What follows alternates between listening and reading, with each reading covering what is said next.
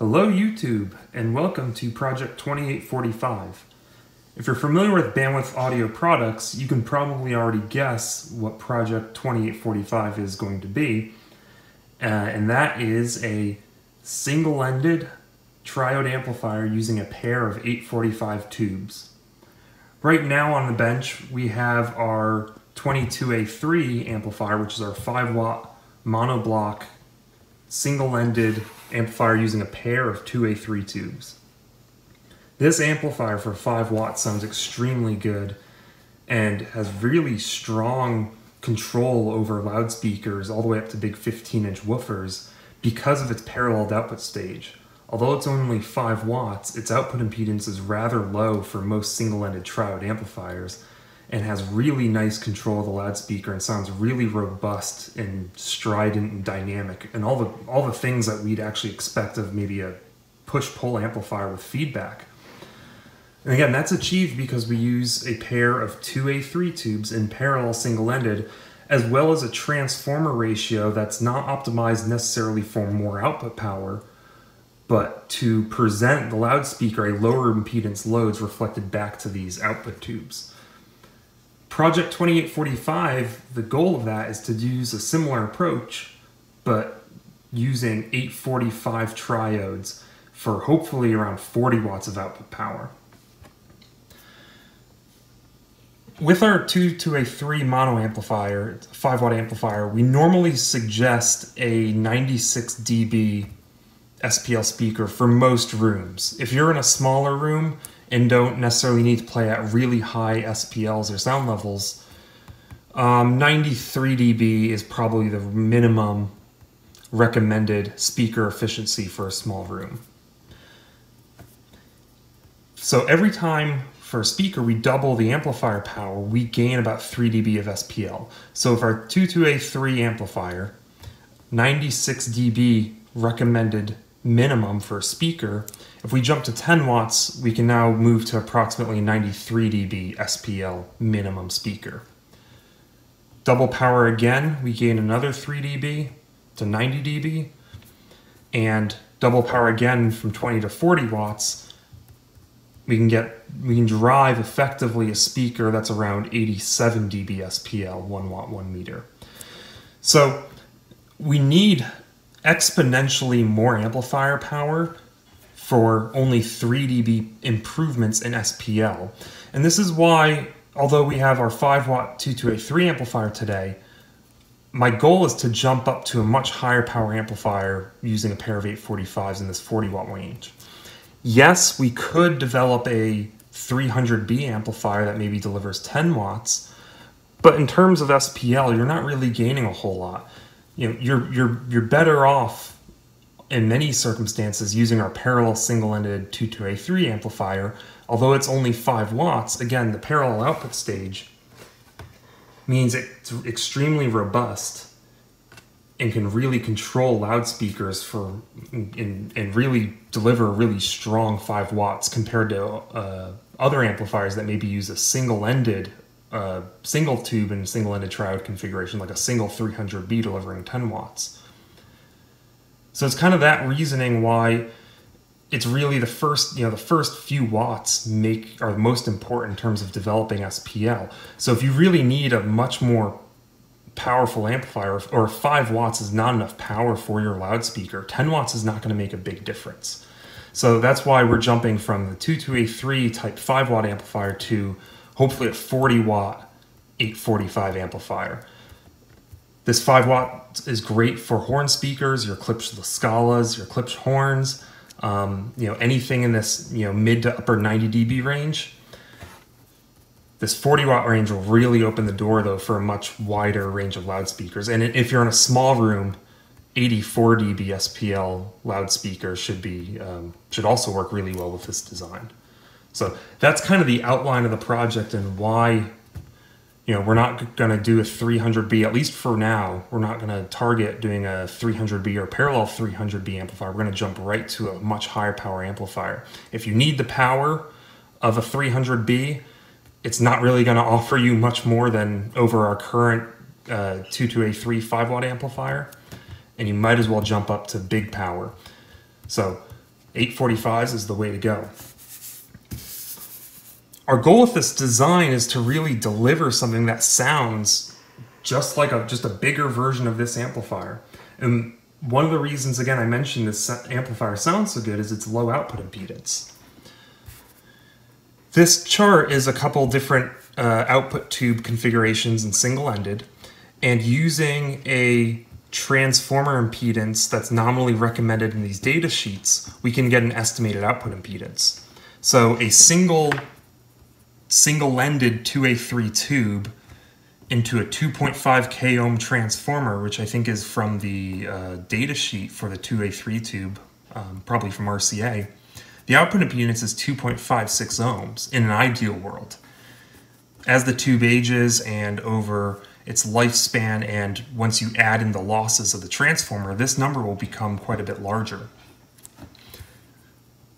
A parallel 2A3 amp, and this is similar to how we're operating it in our 2A3 amplifier, we actually keep a fairly high transformer impedance ratio. We gain a little bit of output power because we have less voltage division from the plate resistance to our reflected load. We have our plate resistance because we've got two tubes now in parallel.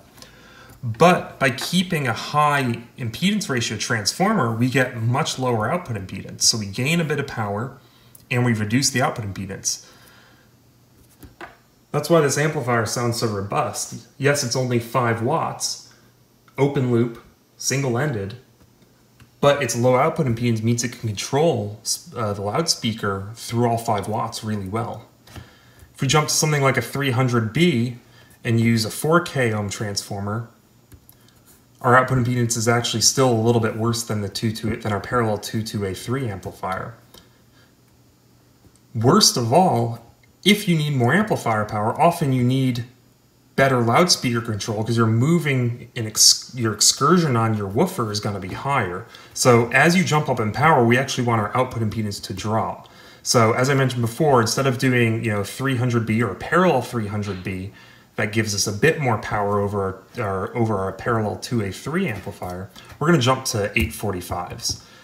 So a pair of 845s into an 8K ohm load, which would be our transformer impedance, we should be expecting, at least on paper, less than an ohm of output impedance while delivering 40 watts. So that's the order and that's the goal of this project. What I hope to do throughout this series is document building up the pre-amplifier stages all the way to building our prototype and the final amplifier design. So this will be hopefully a lot of fun for everybody. One thing that you're probably aware of if you're watching this video and are familiar with 845 tubes is they are notoriously hard to drive. Based on that 8K ohm transformer impedance ratio that we're targeting, we need at least 164 volts peak on the grids of our 845s. So that's about a 116 volt RMS signal. Because we have 2 tubes in parallel, we have twice the input capacitance. So if we assume a gain of 5 for the amplification gain of our 845 tubes loaded with the 8K transformer, which is a reasonable assumption, the input on the grids should present around 180 picofarad load to our driver stage. If we consider that 180 picofarads and calculate the slew rate requirement, slew rate being 2 pi, your target frequency times V peak. V peak is our 164 volts on our grid. F is the highest frequency we want to operate the amp while maintaining that grid voltage. We can calculate the required slew rate. And because the capacitance of this tube is high, or parallel 845s is high, and the signal swing on the grids is high for this tube, the slew rate requirements become pretty substantial. And this is why an 845 amplifier is traditionally very hard to drive, and to make it sound good, you need an extremely robust driver stage that can drive the grids. Otherwise, this amp is not going to sound very good. I've been looking at a lot of 845 tube designs, and it's no surprise that there's quite a few now Chinese manufactured 845 amplifiers that are rather cheap. And by cheap or inexpensive, I mean maybe $3,000 to $6,000 range. While that's a lot of money, as we go through this project, I think you're going to see why it's really hard to develop a really good 845 amplifier for that money. And in my opinion, if you're looking at that sort of amplifier and are looking at maybe some of those less expensive options from the Chinese brands, you're probably better off spending your money on a different type of amplifier and use that money more effectively in something that's not as expensive. Otherwise they're just compromising. I mean, same thing with this amplifier. This is, we use a 6SN7 paralleled cathode follower to drive our 2A3 tubes.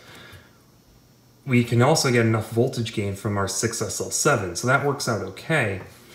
But with the 845, with these voltages, we're going to need more preamp stages and even more drive to drive the grids of the output tubes than this 2A3 amplifier. So for that reason, the cheaper Chinese amplifiers, while they may be attractive, they're going to be a pretty compromised implementation, in my opinion, to get really good sound. And so I don't think you're ever going to be very happy with those. And if you read on the forums online, I think a lot of people agree with that notion. It seems like there's a lot of people trying to tweak them into something they're really not designed to be from the beginning. Not to mention the output transformer considerations for a 40-watt single-ended amplifier that's a big output transformer. And if it's not designed appropriately and doesn't have an appropriate core size to handle these sort of power levels, it's not going to sound good. Okay, so sorry for that tangent, but now that we know our slew rate requirements for 50 kilohertz, 51.5 volts per microsecond would be our required slew rate in order to drive this 164 volt peak into our 180 picofarad load. From there, we can then determine what the current requirement is from our driver. So the current into any capacitive load is I equals C dVdt, where dVdt is our slew rate, change in voltage per change in time. So we can plug our slew rate into that I equals C dVdt equation for a capacitor, rearrange for I, and we can figure out what current we need to slew into this capacitance in order to meet our slew rate requirement. And at 50 kilohertz, we need a driver capable of sourcing 9.3 milliamps of current.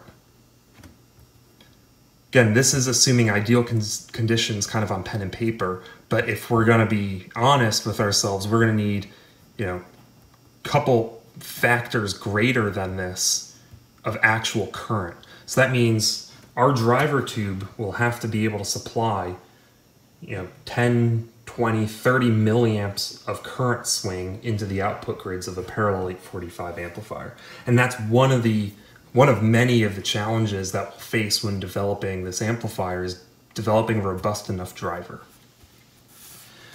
Okay, so that's kind of an introduction on kind of my thinking and why we're developing this amplifier. On the top of our 2A3 amplifier, 2A3 amplifier there, you can see a 6SN7 on the right, a 6SL7, or sorry, a 6L6 power tube and a KT88 power tube. Here's an 845. You can see what a monster this tube is. Here's our 2A3s. Here's our 845. So each chassis, we're going to be driving 2 of these in parallel single-ended for about 40 watts. So quite a monstrous tube. We're looking forward to this project and hope you stay tuned and follow through the different parts as we start designing and build out the preamplifier and start prototyping. Thanks for watching and take care.